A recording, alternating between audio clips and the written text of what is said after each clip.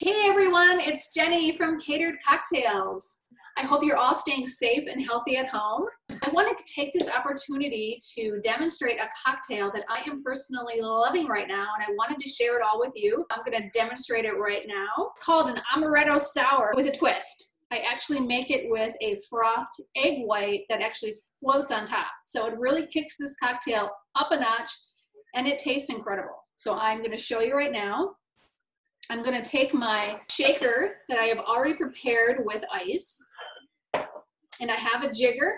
I'm going to use that to measure my ingredients. If you have one, great. If not, don't worry about it. I'm going to need 2 ounces of amaretto, 1 ounce of bourbon,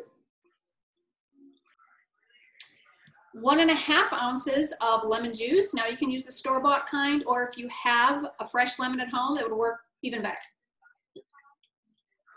And then next, simple syrup, which is basically just an even mixture of sugar and water.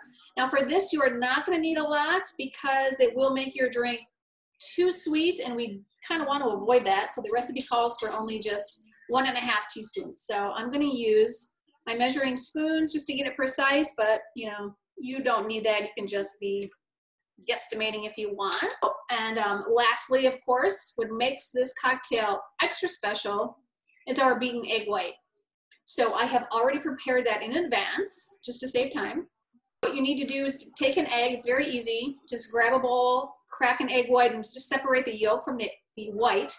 And we're going to need the white only. And then you will, of course, need to have a mixer, whether that's an electric mixer like this or a hand rotary mixer. Either will work. If you're using an electric mixer, it will take you a good maybe 2 minutes to make sure you get that consistency really nice and firm. You want to make sure that, it's, as you can see, it's really nice and firm here. And take a nice big dollop of that, roughly 1.5 ounces, but you don't have to be precise. And add that to your cocktail shaker here.